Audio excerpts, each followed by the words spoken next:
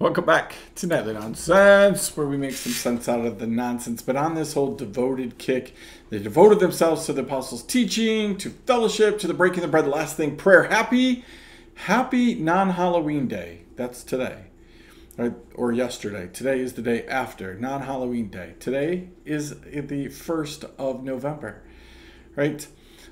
Listen, how we fellowship together is important. Could have done a whole thing on that about Halloween and what you're choosing to be devoted to. It could have been a huge, humongous thing, right? But we devote ourselves to the fellowship.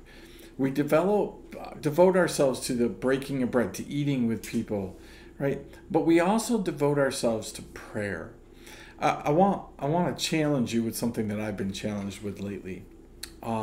Was brought to my attention that spend a lot of time talking about people, right? It's a nice way of saying probably borderline, if not way over the line, gossip, right? We spend a lot of time talking about people. A lot of times we do it and we don't even know. We're trying to tell a story and we mention names and we just, it's not always intentional that we're trying to gossip, that we're trying to tell people about stuff. Sometimes it is.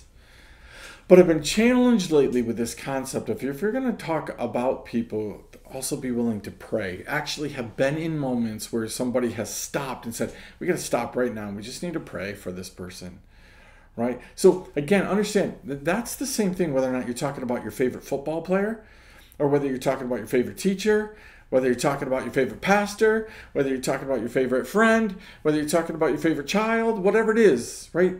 Do you stop and do you pray? Are you devoted to praying? Not just for the things you want, but are you devoted to praying for the things of God? That which God brings to mind. Twice now in the last couple days, somebody has come up to me and talked about somebody being put on their mind that is way out there in left field. Somebody that they have no access to, somebody that they have no ability to reach, somebody that, like, it would take an act of God to make a connect. And God has told them, pray for this person. Right? These stories aren't abnormal. These stories happen all the time. People who say, hey, would you pray for this person? And God says, hey, pray for this person. We don't know why. We don't know what's going on. But all of a sudden, we're praying for this person. Being devoted to prayer means you're devoted to the things of God. You're devoted to God's plan and God's purpose. His kingdom, the bigger picture, right?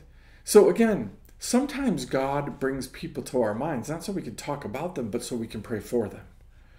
So that we can actually literally be for people. Right? Do you think God said through Jesus, pray for your enemies, right?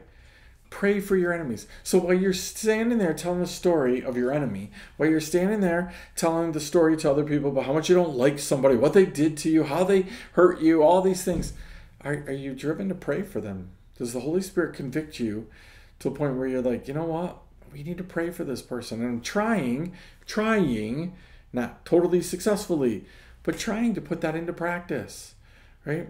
That as God brings people to mind, as I'm finding myself in conversations like, hey, I understand that this person hurt you. I understand that but can we pray for them?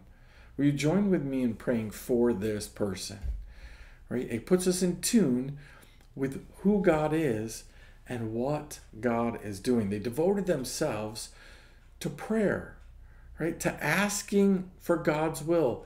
Thy will be done on earth as it is in heaven. Are you devoted to that? Are you devoted to praying for what God has planned for you? What God has planned for his kingdom? Right? Chew on that. We're going to see you next time right here, Nightly Nonsense.